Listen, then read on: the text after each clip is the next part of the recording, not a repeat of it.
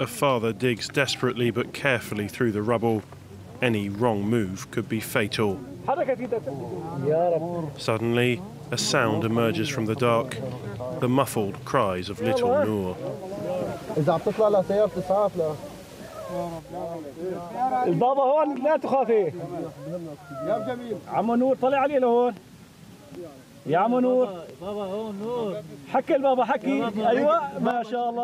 Noor, whose name means light in Arabic, is now safe and sound.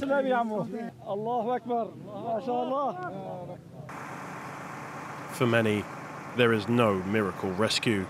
In the city of Sarmada, emergency services extract the lifeless bodies of two young boys from the rubble, two brothers found holding on to one another. Across the border in Turkey, the search for survivors is just as frantic.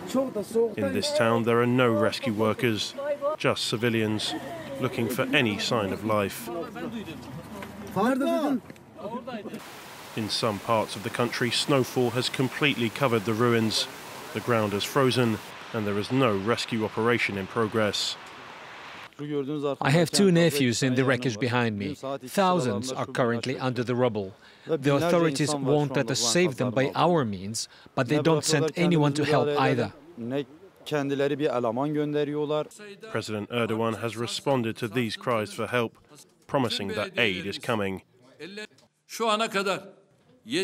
We have received offers of assistance from 70 different countries and 14 international organizations.